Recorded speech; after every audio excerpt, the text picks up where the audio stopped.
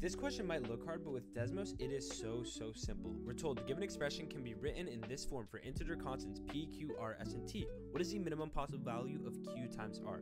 So all we have to do for this question is realize we need to try to factor out as much as we can from this equation. That way we can minimize all of these constants. So what is the biggest constant that we can factor out of those three numbers? Well, we can come to Desmos and write 30, 159, and then 189 in a GCD list, and it'll tell us if we can factor out 3.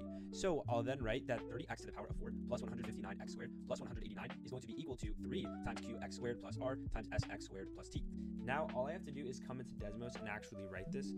So we need to use a x1 and tilde for this because we're going to have Desmos guessing constants for us. So I'll write 30x1 to the power of 4 plus 159x1 squared plus 189 is equivalent to 3 times qx1 squared plus r times sx1 squared plus t. Now all I need to do is first set x1 equal to a list of different values so that we can be sure that this will be true for all values of x, and then ask myself, what are the combinations of q and s that are going to be possible? Well, they're going to need to multiply by 10 because when I factor out a 3 here, this 30 will turn into 10.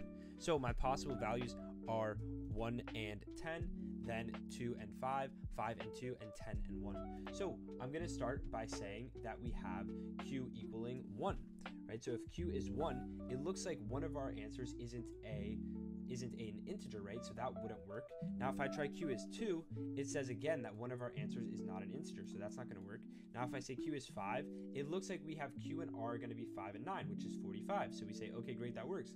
But we also have this s and t. Now I know that it's not asking us for s and t, but look, this factor of sx squared plus t is the same as the factor of qx squared plus r. It's just something x squared plus some constant. So this s and t can count.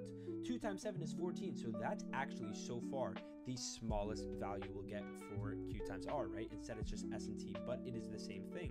Now if I try q is 10, again we're going to have something that is not an integer, so the lowest thing we got was 14, and therefore our answer is 14.